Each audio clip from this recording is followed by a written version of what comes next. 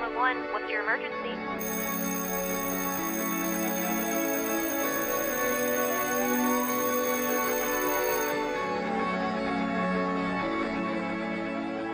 My name is Wyatt Kerniger, 23-year veteran with Arvada Fire Department here in Arvada, Colorado. We use the TRUBLUEs in a lot of different situations, in training scenarios as victim removal with either live victims or with a dummy as a safety system in place of a belay, or we also use them during candidate testing as a safety system lowering. We used to use with interlocking figure eights and our old safety lines and old belay lines, and so we'll use the TRUBLUE system as a safety line in those training scenarios. You know, in the past it was untying figure eights or untying knots, and then the safety line, and then the main line was clipped in, but just now it's just carabiner, and the next person goes through. So with the efficiency, you know, just today, we were struck with how quickly we could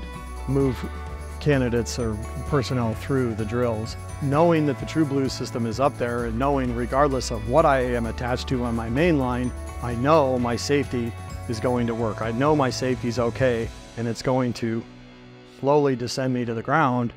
And knowing that, I'm okay with throwing that last leg out the window and holding on and going out over the window. And that confidence, regardless of being a little afraid of heights or not, it's okay to just go out over and try that. And that is so cool that you can try, like, if you have an acquired structure, or if you want to try a new technique, or you want to try, hey, let's try that Halligan in the, I saw this and I want to try that Halligan in the drywall, or I want to try, you know, wrapping the rafter, or I want to try this, or I want to try that. Or before, you could never really train for that. And the TRUBLUE, in a way, really affords you that opportunity to train for those,